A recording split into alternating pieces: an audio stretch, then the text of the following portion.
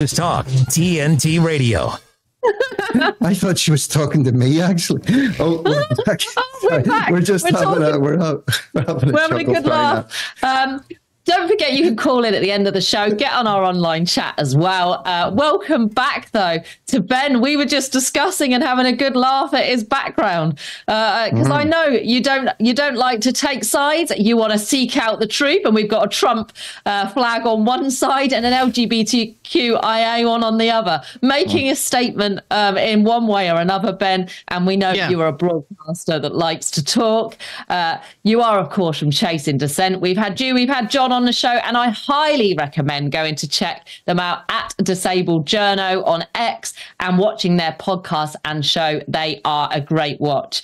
And we are here today to talk about the Doomsday Clock. Now, I never heard of this before, but I was getting alerts on my phone yesterday. It says Doomsday Clock unchanged at 90 seconds to midnight amid unprecedented level of risk. Are you scared, Ben? Are you scared? No, I'm not.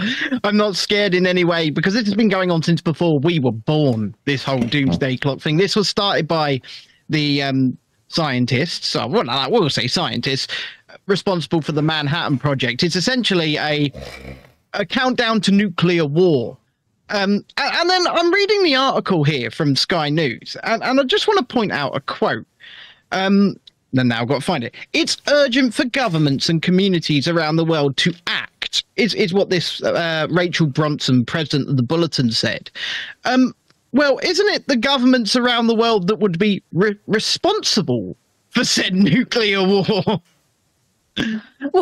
Well, exactly. And it says humanity's still closer than ever to catastrophe. You have to read the whole article in that voice, because honestly, and I checked it, this article went on every main one. It was on CNN. It was on the Daily Fail. It was everywhere, and the sad thing about it, Ben, is do you think there are actually some people that are going to read this and actually be scared? Some older people, like that, we're in imminent danger. We could go to war, nuclear weapons. We're laughing about it, but yeah. But the thing is, we could go to war with nuclear weapons. That's something that could happen, because let's face it, governments around the world don't like each other. Just look at Ukraine, okay? Look at Ukraine for a minute. Last year, I believe it was, Ukraine bombed Poland by mistake. Killed at least one Polish person, maybe two. And then little Vladimir Zelensky, jumped onto the Twitter, the X, and gave a little stream and said, Russia have bombed Poland. We need a tactical nuclear strike against Russia right now. So there are people who will call for this sort of thing, and they are the ones in power. They are the ones in government, and they don't seem to care as to whether or not they lie in order to get what they want. No, absolutely. True. And I was gonna say, moving on, and from what you've already said, the Doomsday Clock, it says, was created in 1947 by atomic scientists, and it says the Bulletin is an independent non-profit organization run by some of the world's most prominent scientists. Isn't it funny, though, that these scientists happen to follow exactly the same agenda as all the legacy and mainstream media? And they're saying the main problems are AI, climate change, war. I mean, it's almost like they may have been funded by the same people, Ben. I don't know. What do you reckon? It may be so. And let me dig a little bit deeper into that, because over on our show on Chasing Dissent, I've been doing a little bit, if you will, whenever we talk about scientists, where I'll halt John, my partner, if he's talking about science. I'll say, let us pray. And we'll pray to the science, because the way the mainstream and legacy media talk about science, you would think that science and scientists are completely infallible. Absolutely everything that they say is gospel. However, science is a question. The idea of science is a question. Science is in flux. And I thought the idea of science was to disprove things, not prove things. So you come up with a theory, and then you come up with ways to see whether or not it's right, to disprove it. But we've had this weird inversion in the last few years where, well, like I say, let us pray.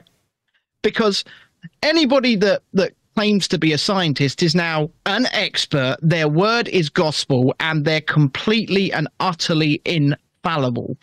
And in reality, that's still not the case. They are fallible. They get a lot wrong.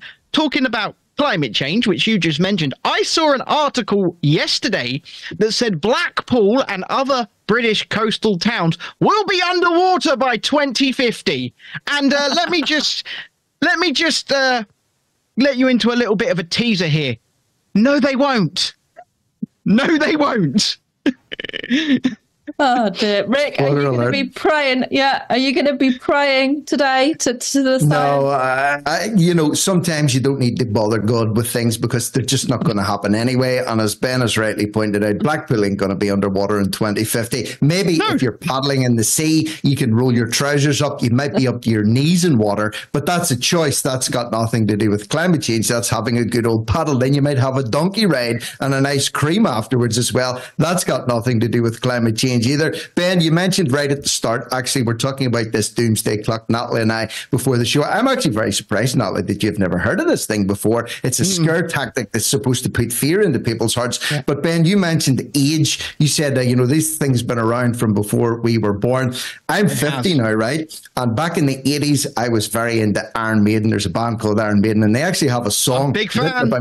Yeah, well, okay. Off the Power Slave album, 1985, 2 Minutes to Midnight. That was a song that was written about the Doomsday Clock. Now, that's almost 40 years ago. So let's do some mathematics. In the last 40 years, the Doomsday Clock has moved from 2 minutes to midnight to 90 seconds to midnight. At the rate we're going, it'll be another 120 years before it actually strikes the hands that threaten doom, as it says in that song Bruce Dickinson croons out. I don't think we've anything to worry about. Although, having said that, of course, nukes could happen at any time. But sure, we not just live life day by day. And you know what? If we get nuked, we get nuked. It's better to go out, better to burn out than to fade away. What do you reckon? I completely agree with you. And going on things that I've been seeing on the news, I guess related to all of this, we've seen our own MPs this morning saying that our youth, our children, need to worry about being conscripted to go to war. And I'm just going to put this out there and prosecute me if you will, government, but my two children, they're not fighting your war. It's as simple as that. If these people want to have nuclear war or any kind of war, these people are the ones that need to fight it. They need to stop using us as cannon fodder and terrifying us to the point where we will just go, yes, government, we're doing anything you want, government, because we're scared, government. It's really getting on my nerves. Yeah, and I couldn't agree more with you. We discussed conscription yesterday, and I said much the same. And it goes on to the question, who can we trust then, Ben, moving forwards? You know, my mantra tends to be trust no one, question everything. And I will. I'm not pointing at me. I'm saying the only person that we can trust is us. The only person you can fully trust is yourself. And this is something, I know we're low on time, but this is something that I like to talk about a lot on Chasing Dissent as well. It's that when you come and watch our show, and when you watch any show, you shouldn't just blindly believe what we say or what anybody else says. What you need to do is look at everything. Look at all the angles. Look at left-wing sources. Look at right-wing sources. Look at people's mobile phone footage on the ground. And come to your own decision. And if your decision is something completely opposite to what we believe, I think everybody here sitting in this room has the ability to have our minds changed, because sometimes we're not right. We're not always going to be right.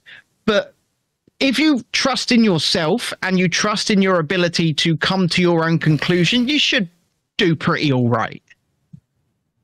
Amen.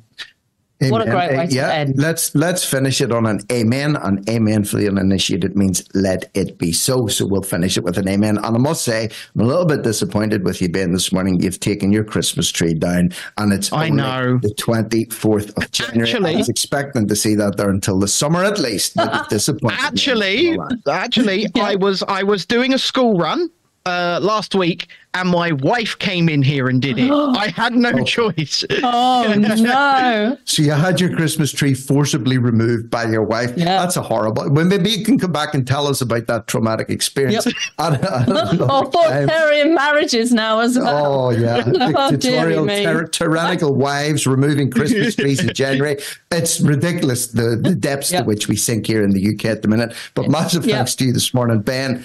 Check out their work on Chasing Dissent, especially on their YouTube channel. They have a lot of uploads there with some great interviews, very, very entertaining. And big thanks as always to Ben for taking the time out to join us this morning.